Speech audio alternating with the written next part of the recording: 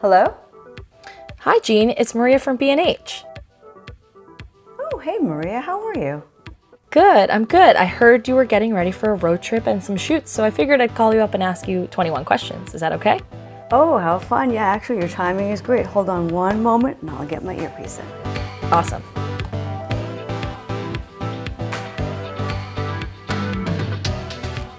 All right, can you hear me now? Yep, you sound great. Terrific. Oh, great. Yeah, so I'm just getting ready to, I'm packing up for my first road trip since spring training, February. So I'm very excited to say the least. Wow, that's amazing. What's this road trip for? So it's for grassroots baseball. It's Route 66, the next leg of the journey. So I'll be doing all kinds of different shoots with baseball and mostly amateur baseball, also some landscape photography and some of the Americana along Route 66. Cool. So can you tell the audience about what type of photographer you are? Yeah, I'm a sports photographer, and I specialize in the game of baseball. And I document everything from the grassroots up to the major leagues and all the cultures that surround it.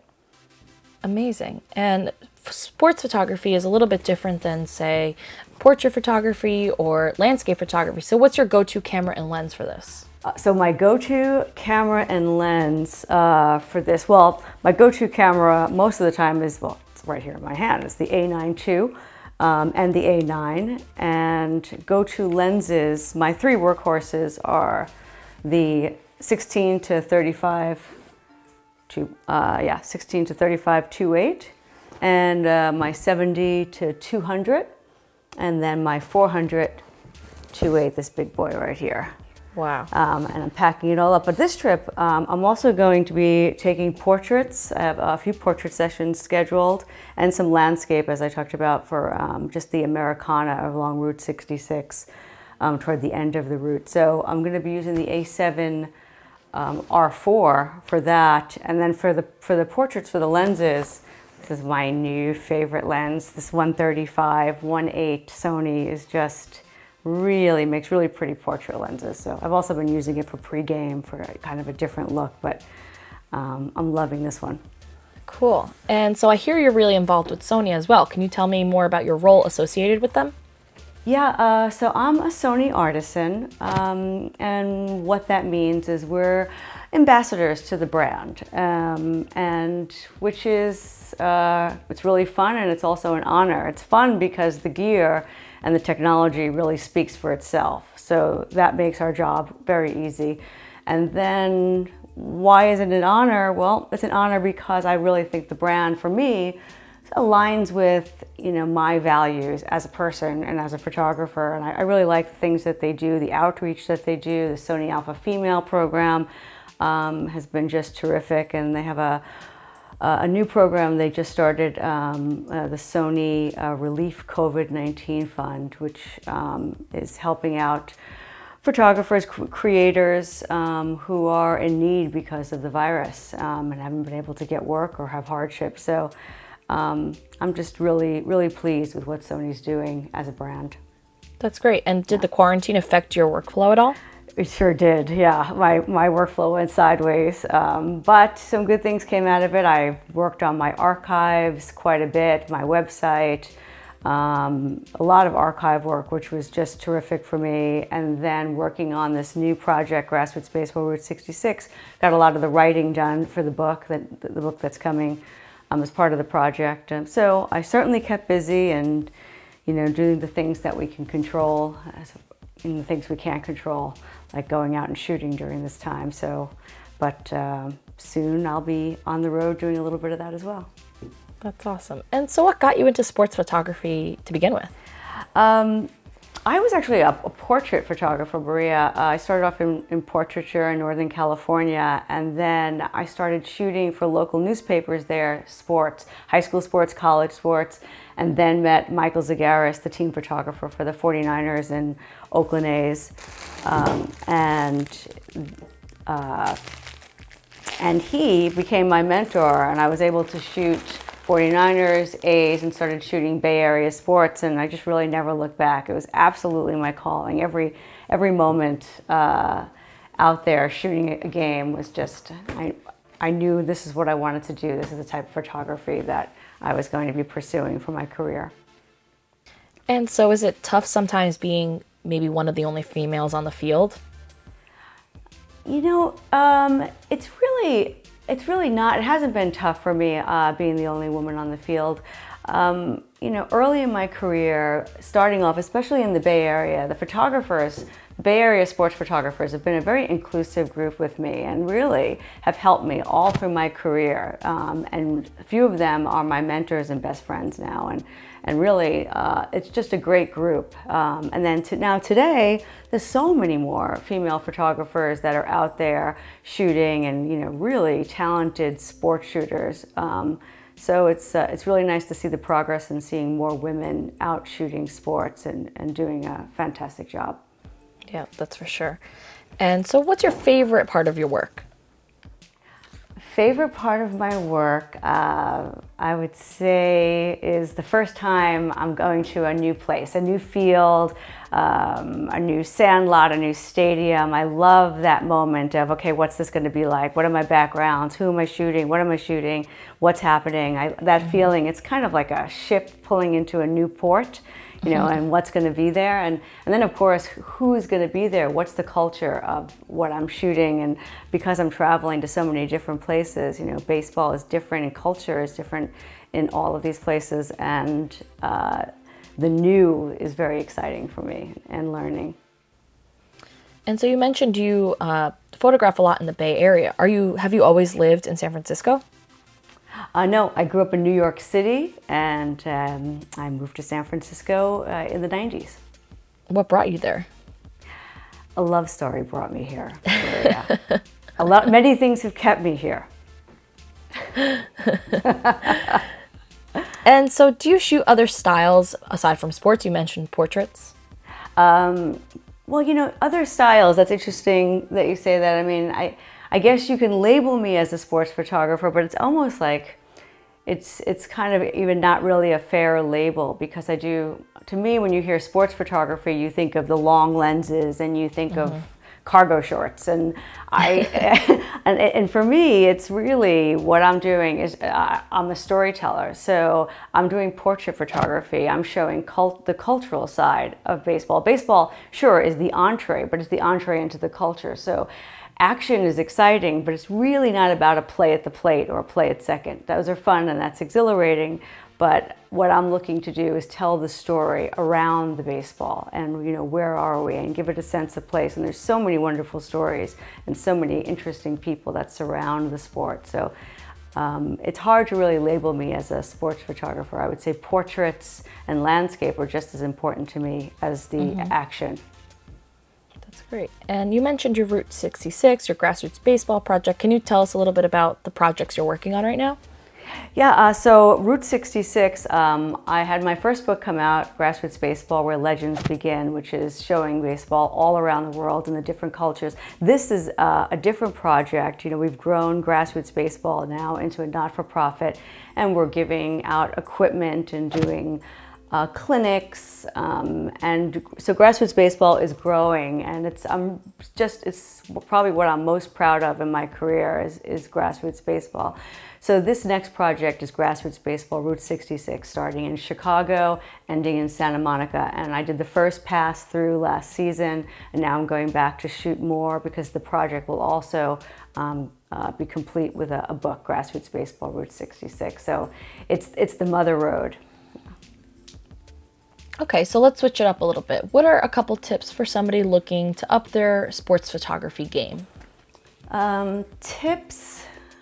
Well, you know, it's a very tough climate out there for sports photography, as you know. I mean, it was tough before all this happened, and now it's even more difficult. So, you know, it's kind of going back to what can you control and what you can't control. So, I would say upping your game, have a great website. There's so many platforms out there that you can create websites, not expensive, and you can put a website together in a day. And when you do put your website together, you know, show that range of work that shows you can handle, you know, any assignment that's coming your way. Make sure you show the range on your website and only show your best work. And some other tips I would say would be to get out there and shoot. It's really not about shooting on a professional field. Go out there and experiment. It doesn't need to be at the Oakland A's. It can be on a Little League field. It could be on a kid's soccer game. It's really not the who that's important, it's the what. So try new lenses, try a new portrait lens and get out there and shoot with something different and see what that gives you, what's your angles, chase the light. And I think experimenting on a not professional field for a sports photographer can really yield exciting results and maybe create something new. I mean, you do the same old thing, you get the same old results.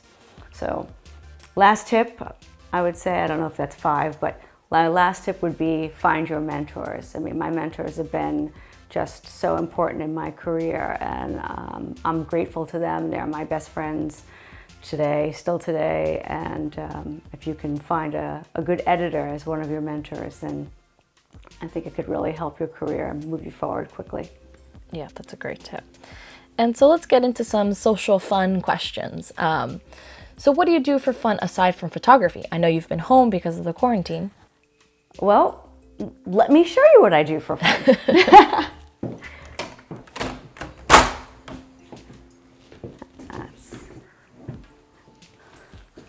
I'm going to be cooking my son's lunch. Not that cooking for my son is fun. It is a little fun, but I cook pizza for fun.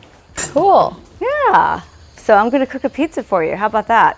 Well, actually, I'm cooking it for Simon, but if you were here, I'd cook one for you. I know. So, can we talk while I cook, or can I talk while I cook? Yeah, of course. So. All right. Here I go.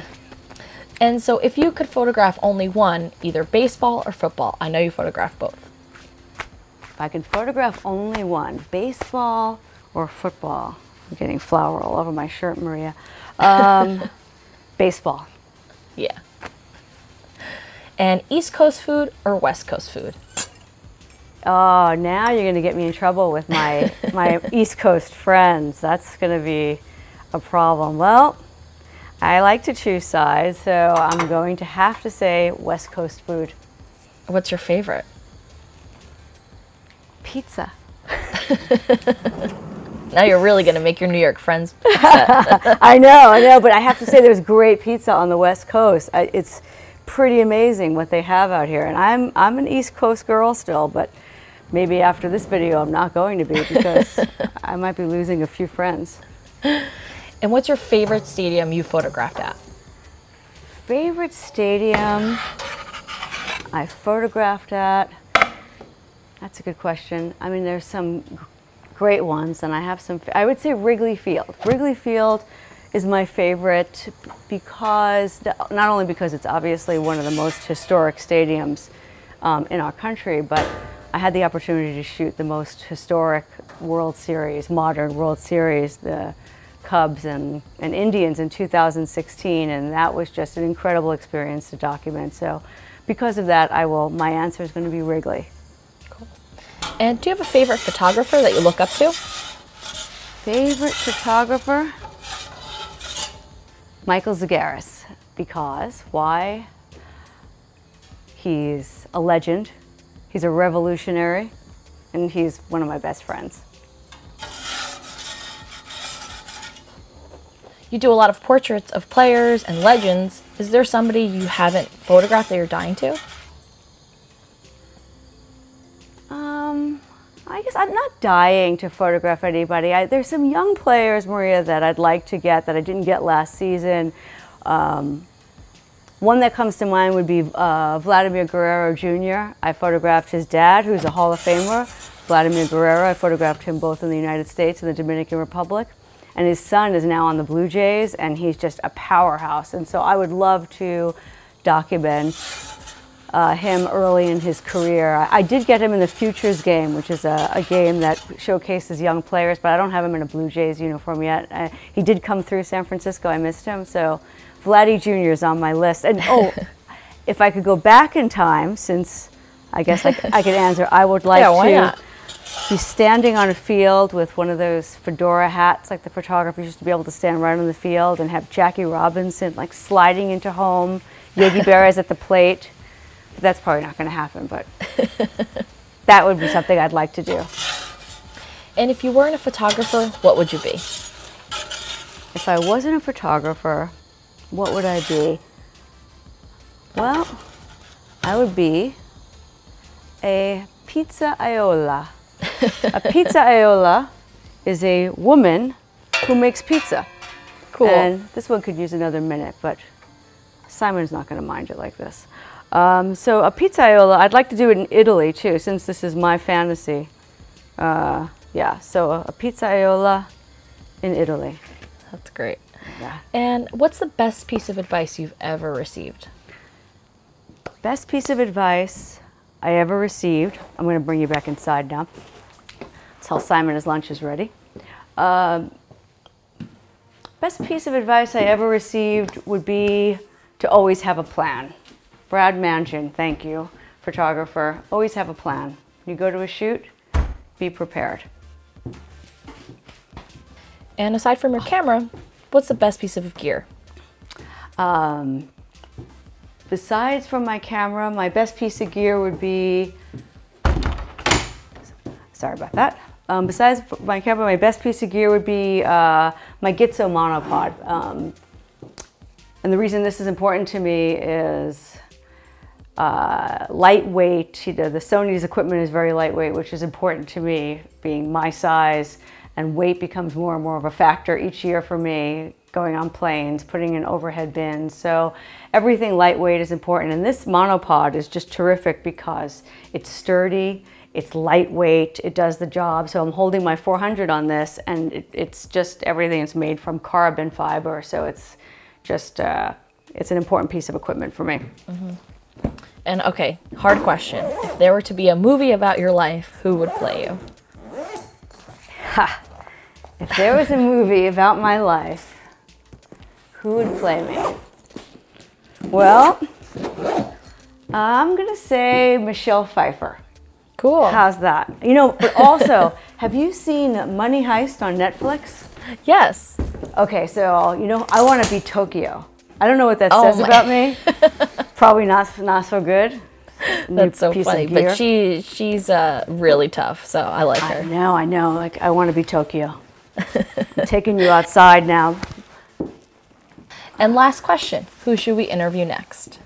Last question, who should we interview next? Okay, I would say interview Andy Cuno. He's one of the Giants team photographers. He's a really interesting guy, photographs a lot of other things besides baseball. His father and his parents had a photo lab back in the day in San Francisco, so everybody brought their film to his parents, and he's been shooting the Giants since the mid-90s, I think, and he still takes a skateboard to work. That's his mode of transportation. Wow. And he's, yeah, I say Andy Cuno. Cool. All right, we'll definitely call him up. All right, well, I'm taking you outside now.